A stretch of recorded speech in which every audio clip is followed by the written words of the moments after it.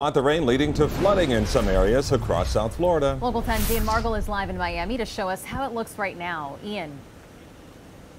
So the good news, a lot of this area has dried out. We're right in Margaret Pace Park here in Miami, and you'll actually see they have a pump going and they're moving water kind of out of the sewer systems, just getting this area ready for when more rain does fall. It has now dried out significantly, but South Florida has seen plenty of water over the last 24 hours.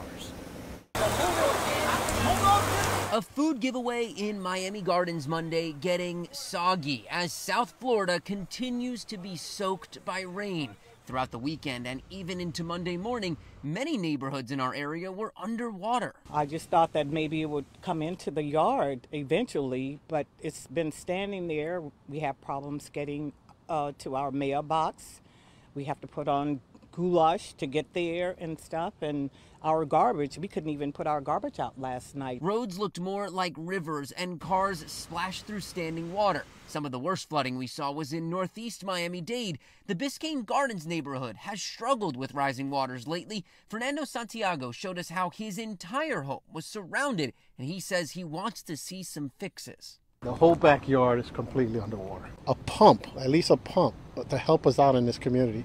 Because the next block, you go to the next block, the water's got to be up to here. The water collected in Broward neighborhoods too. In Hollywood, a drive-through drenched and roads soaked, with more rain expected in the forecast.